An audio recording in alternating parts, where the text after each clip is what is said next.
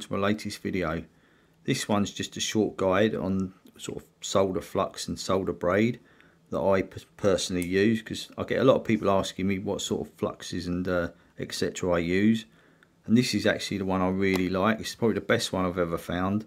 It's called SMFL 200D. It comes in a 200ml can, and when you get this flux you get two nozzles, basically two caps that fit onto this orange nozzle.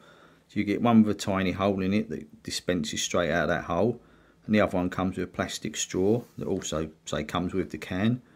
And as you can see right over the left hand side, I've got an old, this basically is an old contact lens case. So when the flux gets dispensed, it's actually really liquefied. So what you can do, you can spray it into say one side of this and leave it 20 minutes and it becomes more like a sticky flux. And some people like sort of a sticky flux rather than sort of really runny.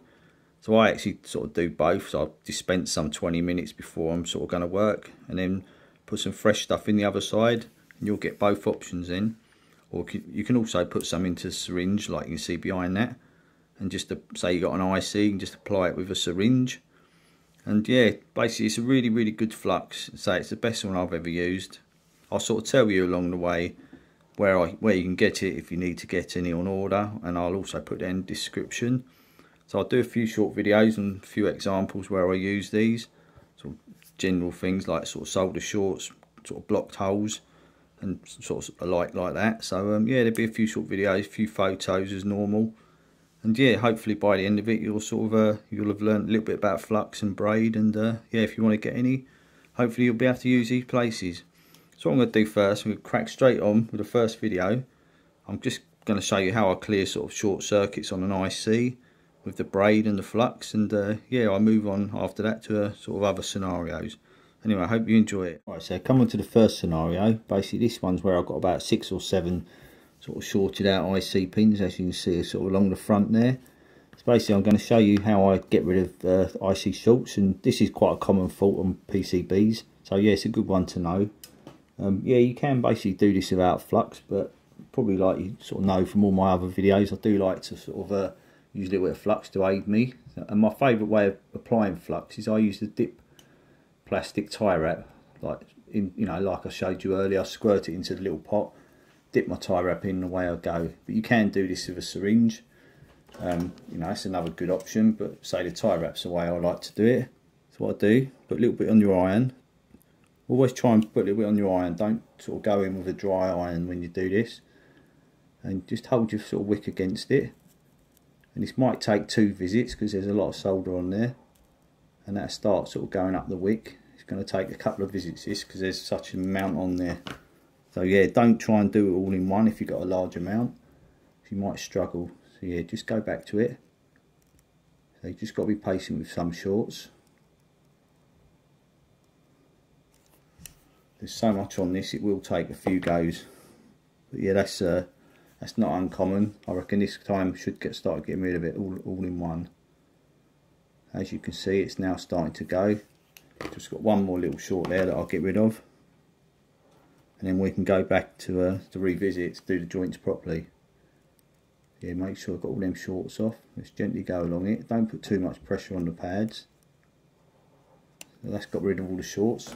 Now we've got to do, I normally just put a little bit of fresh flux on, just along the joints. Now I can just yeah, go in with the iron and sort of redo them properly. So you can go in with a sort of an iron and try and get rid of solder if it's sort of a tiny amount. If you've got a large amount, you will sort of need braid. Yeah, you can just go in then, do them properly like they were, or they should have been originally. And yeah, there you go, you've got all nice joints along the front. Just give it a quick clean so you can sort of get a general idea what it's going to look like. So that's the way I do all my sort of IC shorts. Just yeah, any sort of, it's quite a common fault, so you will get this over the time, and yeah, it's a good way of fixing it. So as you can see, I've got all nice joints right along the front, and yeah, so it's looking like it should have originally. So yeah, that's how I do my shorts, and yeah, that's the way. Hopefully it might help a few of you. So what I'll do now, I'm going to move on to the second video where I'm just going to sort of show you how I unblock through holes on boards and little wires, etc.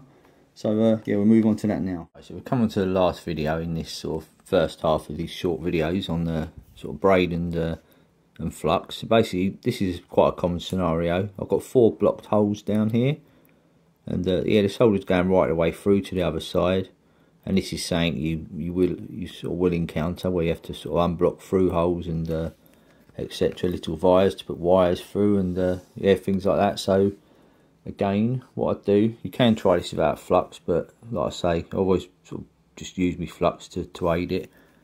And what you can do if you're struggling, you can sort of put a bit of flux on your solder braid. But another good tip that I do on this, a lot of people basically would put the sort of solder braid right at the end into the solder, into the blocked hole. But what I find, if you sort of allow an inch each way, hopefully in the video you can see the solder's going to spread along the braid.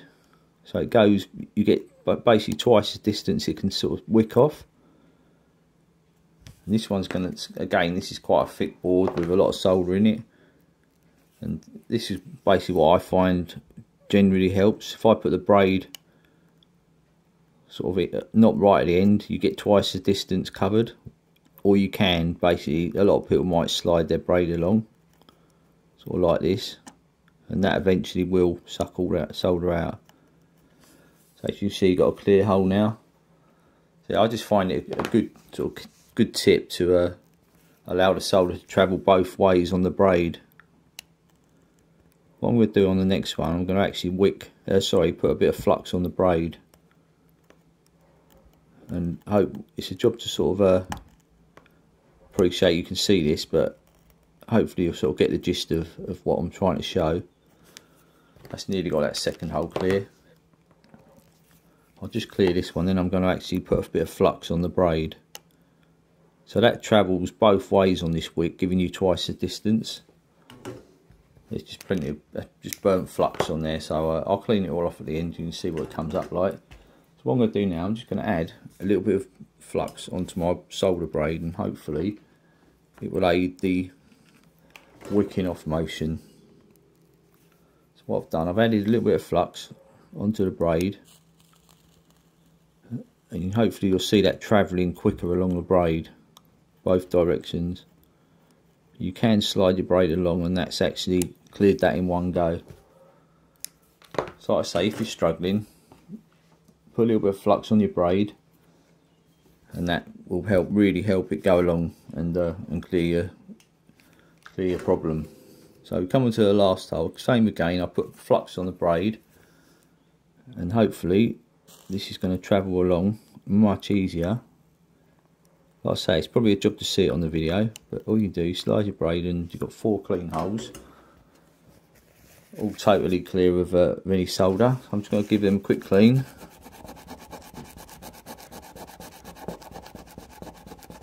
So there you go. You've got 4 clear holes, all pads are fine, holes are totally clear all the way through, just showing me the tweezers going through.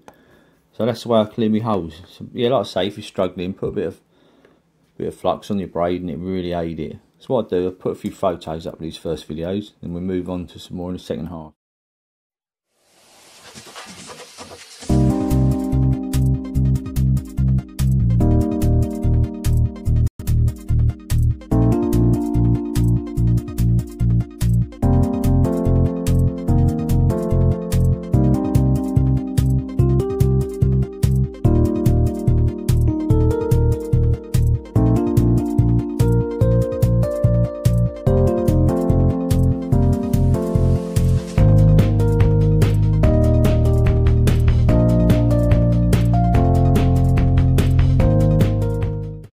So coming to the first video in the second half, I put a few more short videos in this half.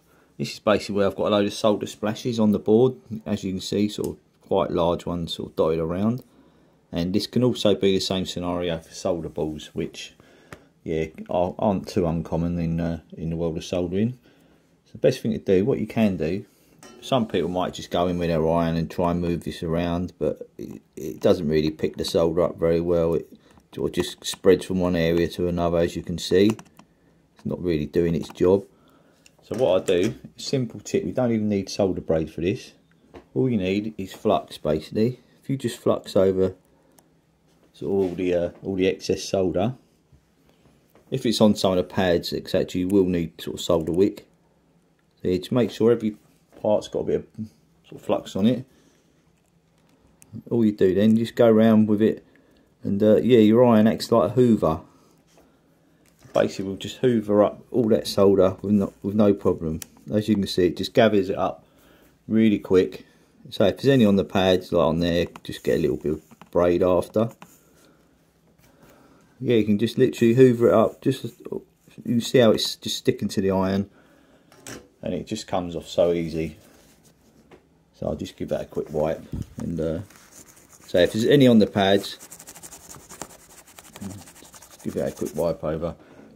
There you go, you've got a perfectly clean board. If you've got any tiny little bits, say like in there, yeah, you just sort of suck them up after. But that's generally the way to pick up your excess solder in your solder balls. Try and do it with Flux, and it literally works like a hoover, just sucks it all up. So there, that's the first video in this half, and I'll move on to another one now. Right, so before we move on to this video, this basically is where I'm going to remove some excess solder. As you can see on these two joints there, I've also got a short across that component. I'll tell you a little bit about the Flux. So yeah, it's called SMFL200D. It's available from places like Farnell, RS Components. I've even seen it on eBay. You've got Rapid online. But I'm sure, yeah, if you just Google that code, you should be able to find it. It's fairly easy to find. And I'll put a sort of a description with this video, there all the sort of places to get it be in that. And yeah, it's about £15 a can, but it's really good Flux. And like I say, you can have it liquefied, or you can make it more into a sticky Flux if you leave it sort of 15 minutes. And this is basically what I'm going to do here. I've actually got some Flux here where I've sort of sprayed a bit earlier, and this is where you can see that you can actually have it sort of more like a sticky Flux. So basically, if you don't want the Flux to run all around your components, say if you want more of a sort of certain desired area, just turn it into a sticky Flux. And you know, like I say, it's just really good if you want it trained in on a certain spot. So I haven't got it running all around the sides of everywhere, so I've got it quite neat. And so that's why this Flux is very good. It gives you the option of sort of two different ways. So basically I've just trained it in on them joints. So now I can I've got a lot of solder on these, so it might take a couple of times to get it wicked off. You can see that's got rid of some of it. It's going to take 2 or 3 goes to get this. Now I know some people use the solder sucker pumps, but I'm not a massive fan of them. But like I say, if you get on well with them, you know, that's it's good. I always think it's good to have more than one option. So as you can see, I've sort of soldered them, or sort of wicked them down to a decent level. Just get rid of the short on that. Now I can just literally use the same sort of Flux again, so it's like the sticky type Flux. I'll just quickly touch these joints up. They're actually pretty good. They've got a decent amount on these joints without adding any more. I can just reflow that around the back. Just touch them up. So let's give them all them joints, yeah, pretty good. They look pretty good now. So like I say, it's the Flux that I've always used over the years. It's the one I really like, and I well recommend you trying to get it, because it really will aid your soldering. And the fluid I use is called Ultra Solder, and it's actually the partner for this Flux. So that's got some of the Flux off, and some of the, yeah, and as you can see, you've got 4 decent joints. The short's gone. So yeah, like I say, I'll put the places to get it in the description sort of with this video, and yeah, hopefully it helped a few of you out. So what I'll do now, I'll move on to the next sort of component, and we'll take it from there. So moving on from the excess solder video, I'm just going to show you basically when I get gold pads like this is part of a sort of large transistor. Sometimes you only get about 1 millimetre of component you can actually solder to at the end, and what I find is people tend to get a blob of solder at the end along it. They don't actually get any flow underneath the body of the component. So what I do, I tend to pre-tin these pads, especially on the gold sort of gold boards, because I find gold doesn't run quite as well. So yeah, I literally just sort of solder it all over, sort of thin coat of solder. This is actually lead free, so it's going to be probably a little bit sort of duller. And what I do then, I'll add the Flux, a little bit of Flux. This is sort of the stickified Flux where I've sort of left it a little while. And what I do with a braid tends to come in a few different thicknesses. or a few different widths, sorry, but I don't really like the sort of really wide braid. I find it's a bit too tight, the strands are too tight, and it just, to me, it doesn't act as well as the narrower braid. I just literally double it up. Just put the 2 layers next to each other. This is, my braid's about just over 1 millimetre, and yeah, you can just get a few different lengths and sort of, yeah, just double it up, and it just does, I find, a far better job. It actually sort of I find it's just so much more manageable than the wide stuff. And what I do, just clean that off, and you'll see I've got a nice tin pad. So that way, when I know when I put this component on, I'm going to get a lovely flow right underneath. So basically, that's the sort of main topic for sort of doing this one, is to sort of say about the different widths. And yeah, I find, get the narrower stuff and just double it up. And yeah, what I'm going to do, I'm going to wrap this video up now, but there's a couple of quick points to just quickly say. If you get a short at the back of an IC, or back of 2 legs, you know, short between them, and you're struggling to wick it out, you tend to have to attach a new bit of solder to try and sort of join that short that's underneath. So you might struggle otherwise, but yeah, so it's the same with a hole. If you've got a sort of blocked barrel and the solder's sort of halfway down the hole, try and add a bit of fresh solder to sort of make contact with the old stuff, and that'll give you a good chance in wicking out the hole. Anyway, so yeah, I'd like to thank you all for sort of watching the video, and hopefully you've enjoyed it, and hopefully you've learned something from it. What I'll do, I'll put a few more pictures up like I always do, and I'll see you again soon with another video. So thanks a lot for watching.